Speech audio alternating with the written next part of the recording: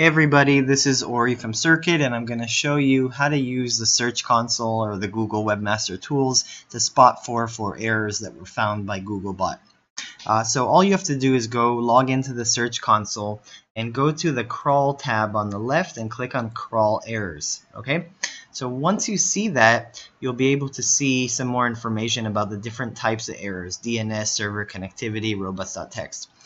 If you actually go to the URL errors, you can look under the not found box or tab right here, and you can actually see how the trend goes by graph up or down, or if it stays the same, of course.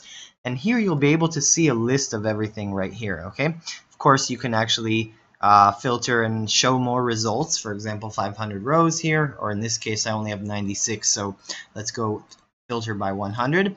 And of course I can download that as well and then open it in Google Drive, use it and fix it. But I wanted to show you a little bit of idea how you understand what these errors are, if they're already fixed, which you can actually check box and click as mark as fixed, or if you need to fix them. So for example, let's click on this, for example, right here, which is detected actually about 2 weeks ago roughly, so it's a little old, but let's click on it right here. I'm going to open a box right here, and I can see the first detection and the last one, and I can actually see the URL. If I click on it, of course I get a 404 page, which it's good to actually verify that. Okay, so 404 page, and if I go to the linked from tab, I'll be able to see where it got linked from, and then I can actually find which page or which pages are actually writing that in the code, and I can either remove them if they're not relevant, redirect them, fix a typo, or whatever issue it might be. So I can just click on it